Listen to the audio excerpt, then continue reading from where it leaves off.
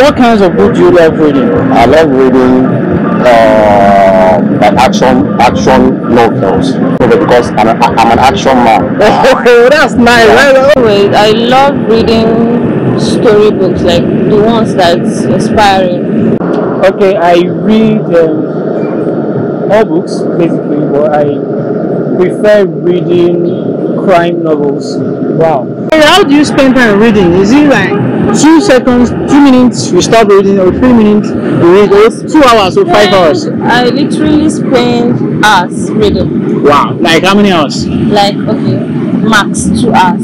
Everybody that is bored, if you read novels, I use at least 1-2 hours. Then, but now, time does not permit me so much to read novels. Actually, I just finished reading the book Crazy Rich Asians. That's not even crime, that is just romance. But did reading normally update your brain? Did you get experience from reading? It does. Wow. It does. That's why I say the book I love reading most is those inspiring ones. Okay. It inspires me the more, yeah. Without book, you can't do anything. Book is knowledge, it's wealth. Okay. And books can reverse what is dead back to living. So book is very important. When you read, you increase your knowledge base and what you think you know and what you thought you did not know.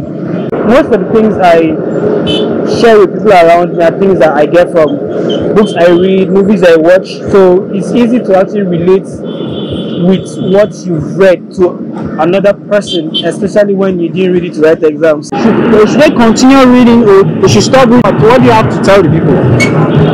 All I have to say is that, okay, every normal woman being, you know, they should read. Reading, you know, is very important. So I think I see no big deal there for them not to read. So she's actually telling you people to read. You people should continue reading, and reading will update your brain. You will get more experience from reading. Thank you so much.